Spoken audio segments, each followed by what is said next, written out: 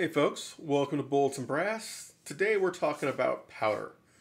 And we've talked about reloading before, we've talked about the different components, we've even to some extent discussed a little bit about powder, but this time we're going a little deeper.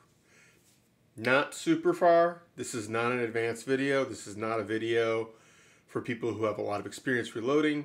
This is kind of a intro to what is different about different powders. And pretty sure we've talked about powder speeds, but we'll cover that again. First, there are different kinds of powders. There are different brands. I have 3 different brands here, although a couple of them are actually related. There are different speeds of powder, which is the burning rate. It's how fast does that powder actually deliver the energy that it has stored. Because that's all the powder is. It's stored energy. You are burning something that at a particular pressure, at a particular ignition rate, burns very consistently so that you get the same amount of energy delivered in the same amount of time every time, ideally. That's how you get accuracy. That's how you get repeatable results, and you do it safely. Because if you use the wrong powder in the wrong cartridge, or you compress it too far, there's not enough room in the case, or there's too much room in the case, you can get unsafe results. So, gonna say this, I'm gonna probably say this again at some point in this video. Use the manufacturer's instructions. Whether it's the powder manufacturer itself, whether it's a reloading book like the Spear manual I have over there, that's very out of date, guys. Yes, I use the online sources these days.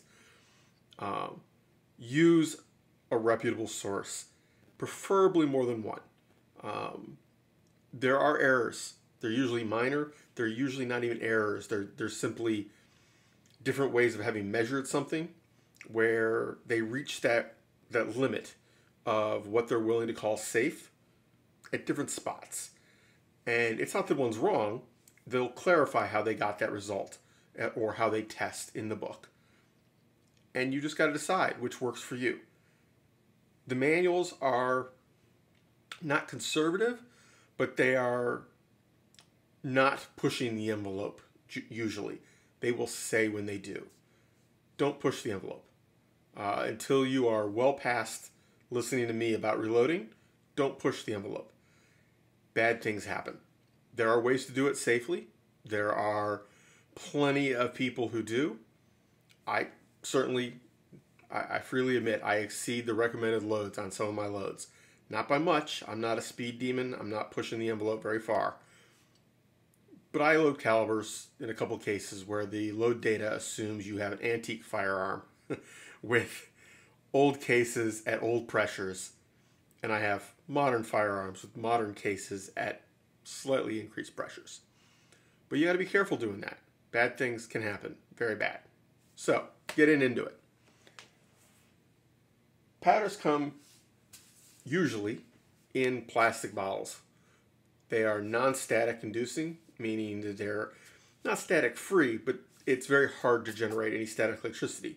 This is for safety. Powder does not explode. If I drop a match in this container, I will get a shoot of flame coming out the top. I mean, this one's mostly empty, but I'll get a shoot of flame out the top until it's out of powder. It will not be a very fast process. It will slowly burn its way down through the powder. Powder only burns extremely rapidly under pressure. So what happens is, when you start the process, when you hit that primer with a firing pin, or striker, or whatever the process is for your firearm, the powder gets ignited very rapidly by that primer. There's a shot of flame comes into the case. That starts the process. And because there's only so much room in that case with the bullet sitting on top, the pressure increases rapidly. Now, what happens is that initial pressure increase creates the environment for the rest of the powder to burn at its expected rate. So if you have too much room in the case, you can wind up with a very weak charge. Not just because of the amount of powder, but because it doesn't burn properly. If you have no room in the case and the charge is compressed, you might actually find that it rapidly increases in pressure.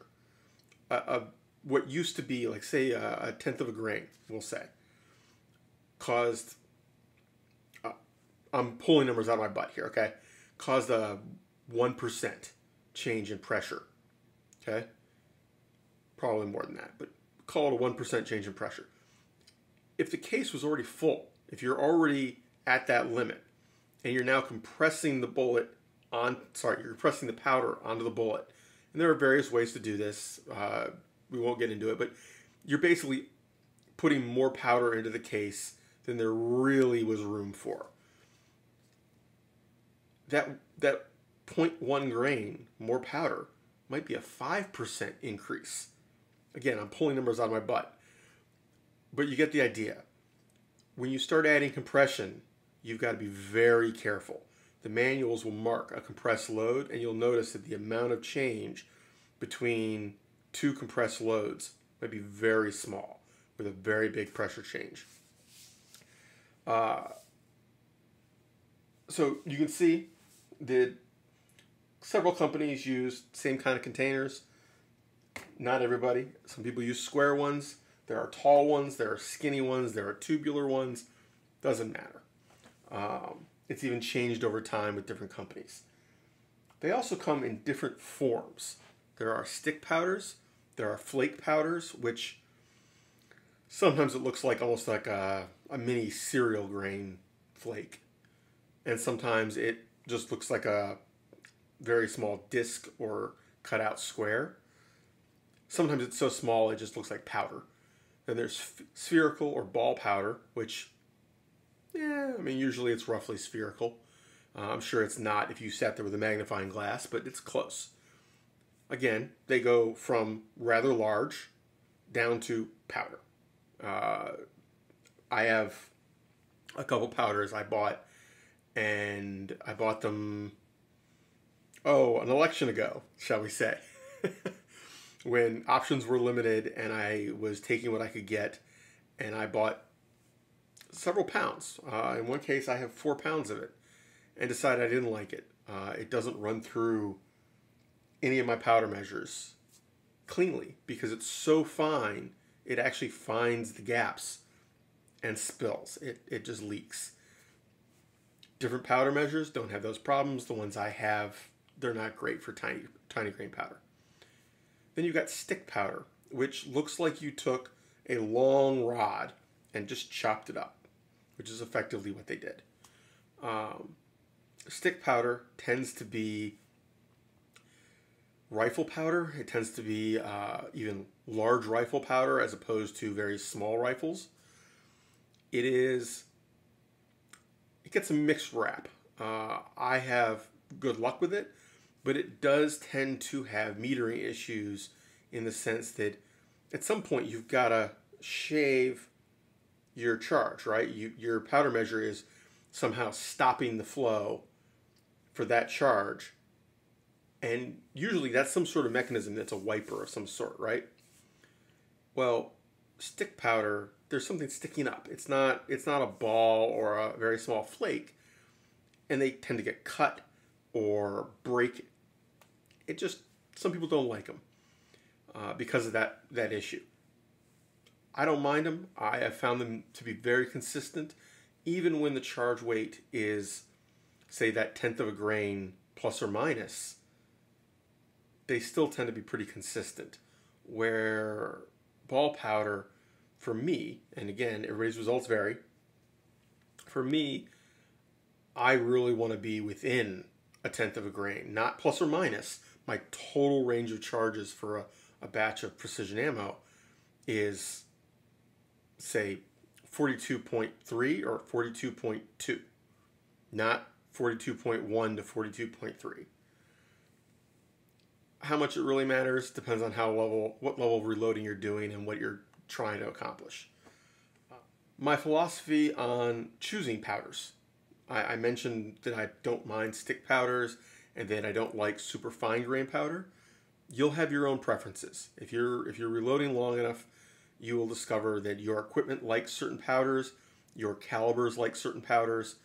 You may find that, hey, I reload these 3 calibers, and hey, there's this one powder that works for all 3 as long as I stick within these ranges. I can't do a super light bullet on this caliber, and I can't use a super heavy bullet on that caliber. But as long as I stay within that range, I can stick to one powder for most of my loading. That's handy. And to some extent, the manufacturers are encouraging that. So, for example,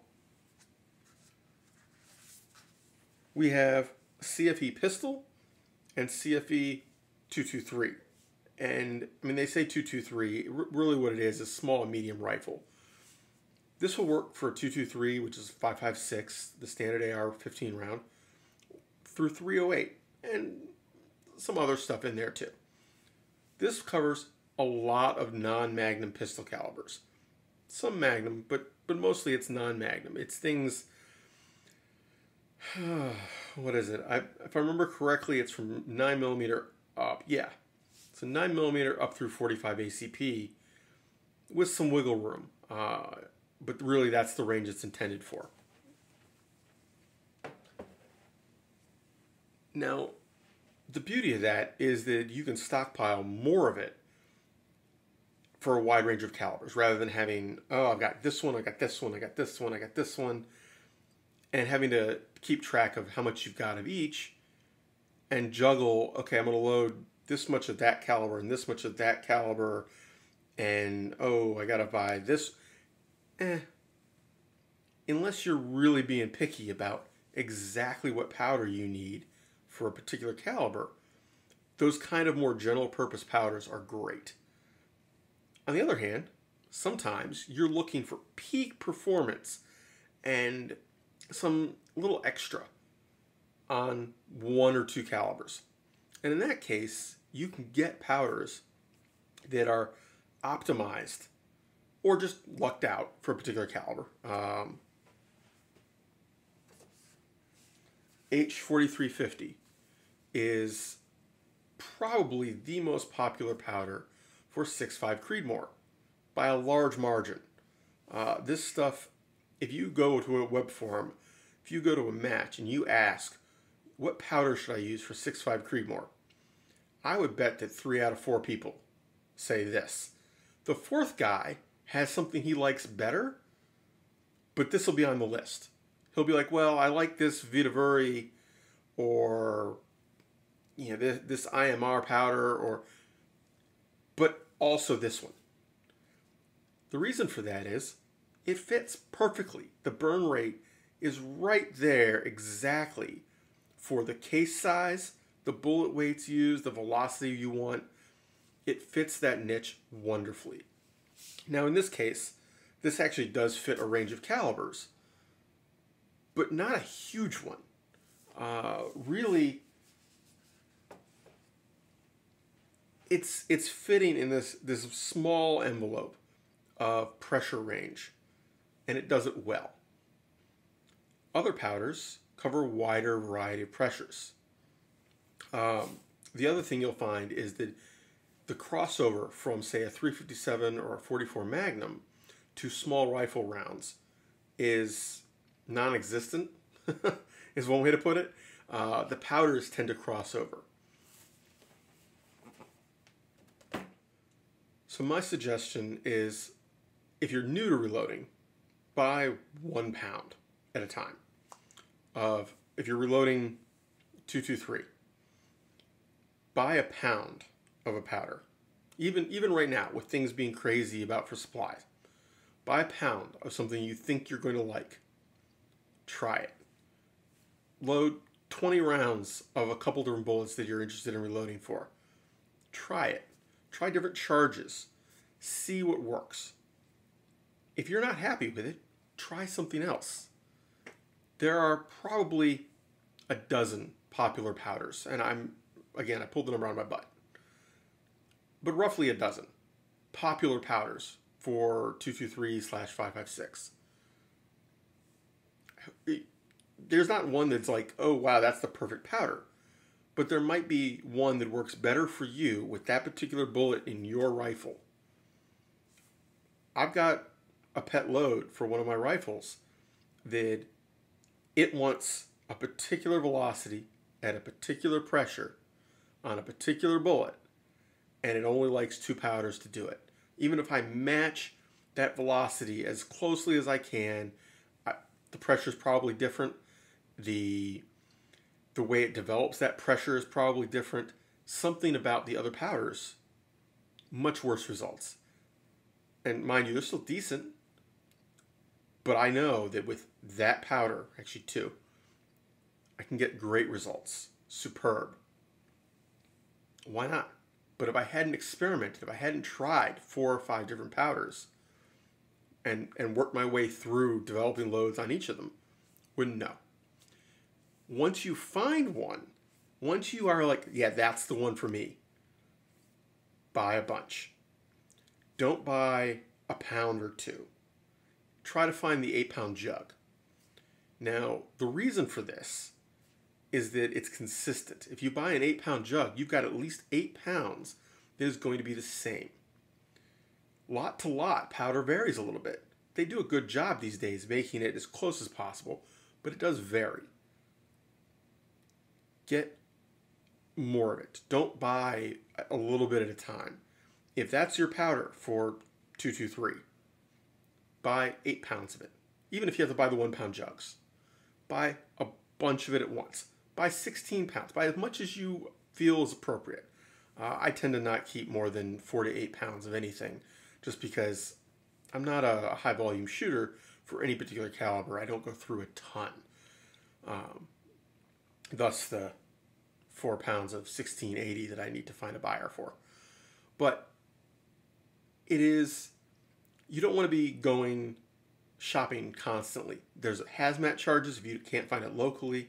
If you go locally, very rarely do they have a full selection, unless you're one of those lucky folks who has a dedicated reloading shop nearby. But even if you go to a big box retail like I almost said Home Depot. Home Depot does not sell reloading powder.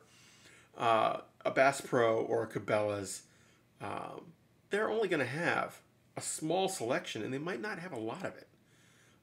You would think they would, but even in normal times, very often they didn't get a ton of it in stock. So buy significant quantities if that's the one you're going to use. And again, this is my personal preference. Standardize. I have probably 4 powders that I use 90% of the time. And it makes life easy. Keep it in mind, if you really need just the right thing for a particular caliber, you do what you got to do. But really makes life easy if you standardize. You find a couple powders that work for you for bulk of your reloading, buy in volume. Now in my case, that really equals 2 or 3 rifle caliber powders and 2 pistol caliber powders. Really 1 pistol caliber powder, but I use another one for my 357 Magnum that, well, you'd laugh if you knew how little I load for it. I think I've loaded 200 rounds in 3 years. But, I mean, it is what it is. I use more of the powder for my 357 in 300 Blackout than I do in 357, but it's not my favorite powder for it. So, that is it. Go back to the manual, go back to the reloading manual, go back to the websites, get current, accurate information for the bullet, the cartridge, the powder. Make sure all goes together. Cartridge overall length for a particular bullet with a particular powder. Don't game this. Follow the recipe. Until you really know what you're doing, you really understand what's going on, stick to the recipes. That's it. Stay safe, have fun, keep shooting. Say hi. Oof. Oof. Oof.